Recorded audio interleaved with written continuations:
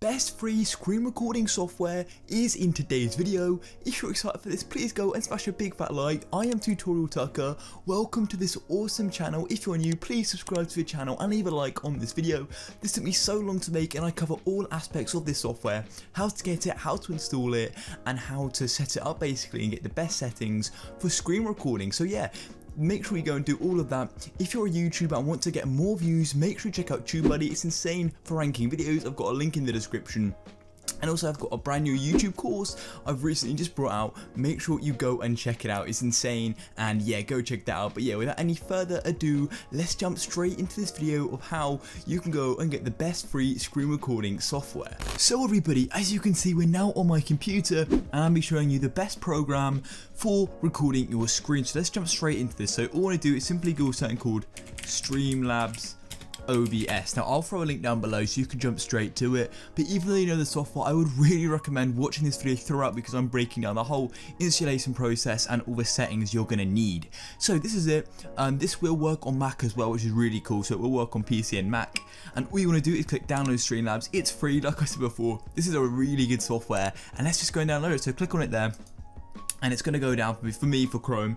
It just goes down here, and as you can see, it's loading. So it is basically, it's quite a big program, but it shouldn't take too long to download.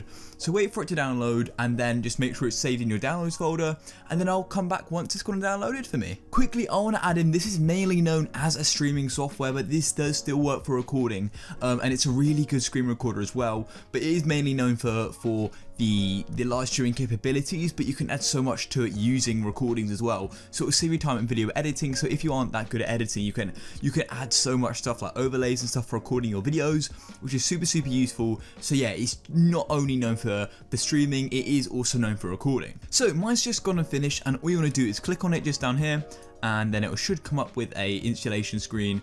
Click yes, and then you'll have this here. So I'm on an ultra-wide monitor, so I may have to drag stuff back over. So if you only see half of something, don't worry. But anyway, go read through this and make sure you agree to it. I've read it down before, so yeah, I agree.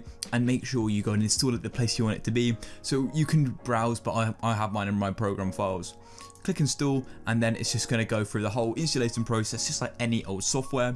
And yeah, so this is another way of OBS. Like Streamlabs is using the OBS platform, but this is like a really new version of OBS which I'm starting to use more. I still use both, but I do recommend this one as well. So yeah, I'll wait for this to install, and then we'll jump into the best settings for recording. And once it's finished, you'll be greeted by this screen. So then go and make sure that's ticked, run Streamlabs OBS, and click finish. And then you're going to be getting a pop-up. So I think it's going to go to half of my screen, but we'll see what happens. So wait a minute, it's just launching the software. It may take a couple seconds or minutes even when it's the first time launching it. So yeah, as you can see, oh, it's gone in the right position, right. So now it's just loading. As you can see, it's basically setting up all the settings. It's the first time opening it up. And yeah, so wait a minute, and then you'll be greeted by a load of settings. I'll break it all through you because it may get confusing.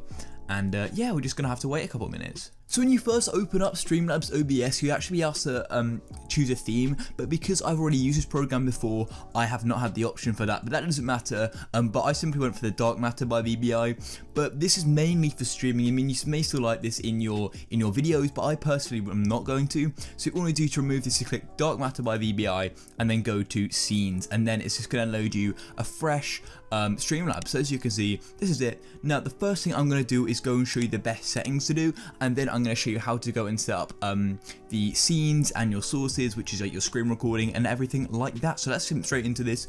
All you want to do is come down here to the bottom left and click on the little cog, and then it's going to bring up our settings. So let's go through these and I'll tell you all the best ones. So for general, that's pretty much fine. You can do these more personal stuff, but it's not too important. For stream, obviously this isn't a streaming tutorial, but we make one very soon. So for this, you can just leave it empty. Yeah, that's all you need to know. So you can have a custom streaming server or streaming services. But yeah, obviously I'm leaving that. So the next thing you want to do is go to your output. Now this is important. There's a lot of stuff I'm going to go through in here. So let's jump straight into this. So you've got your two output modes. I recommend usually doing advanced just because you have way more sort of decisions you can make, because then you have way more options for when you're trying to record and stream. So even though we're not actually streaming, these settings still do make a difference. So we are going to be changing these. So for encoder, I would recommend the X264. And then you want to come down here, you want to change your rate control CBR quite a lot higher, because you aren't actually streaming it to the internet, so you can change it to literally quite a lot higher. So I'm going to go for 10,000, that's pretty much fine for me. And then here you can actually choose, so this is basically, you can choose how much CPU usage you're going to have. So this all depends on what computer you have. So if you've got, you know, a pretty, not a very powerful PC, you go in ultra fast, and that will be, it will use less CPU, but it also depends on what you're recording. So if you say recording a game, you probably want to do ultra fast, but if you're just doing something like in Chrome, you can go for super fast. So yeah, I'd recommend just simply using super fast. And if you really have a not very powerful PC, I would go on ultra fast.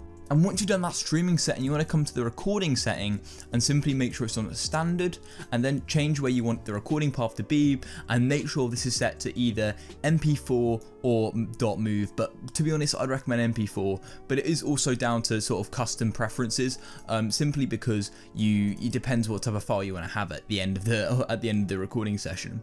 And then for recording, I just recommend using software X264.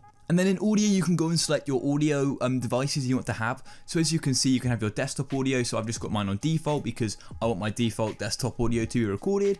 And then you can have your mic. So this is my microphone right here. Obviously, I've got my webcam mic. Make sure it is set on your actual microphone, because otherwise the quality is not going to be as good. So yeah, they're the main things. And then you've got video, obviously. And here, basically, this is really important for me because I use an ultra-wide monitor.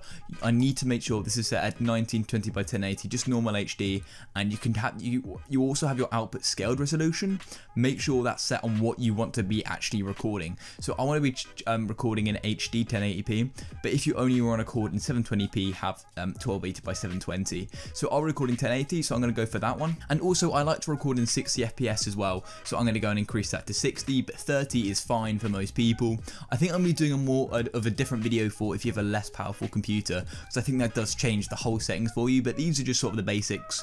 And then in advanced, it's all pretty standard. You can change this to RGB, which is a lot better if you're only recording videos, but NV12 is pretty important if you're streaming. So yeah, they're the main settings you want to have.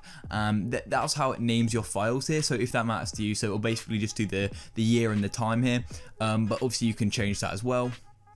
And then you can go and click on done. So yeah, they're the main settings you need to do. And as you can see, this screen has now got a bit smaller because I've gone and changed the canvas. So yeah, the first thing I'm going to do is add a new scene. So click that, and I'm going to simply name this recording. So click on that plus like I just did, and enter recording, just like so, and then click done. And now it's added a new scene, so I can flip between these, but I just like having a specific one for recording. And then you want to come here for your sources and simply add the plus.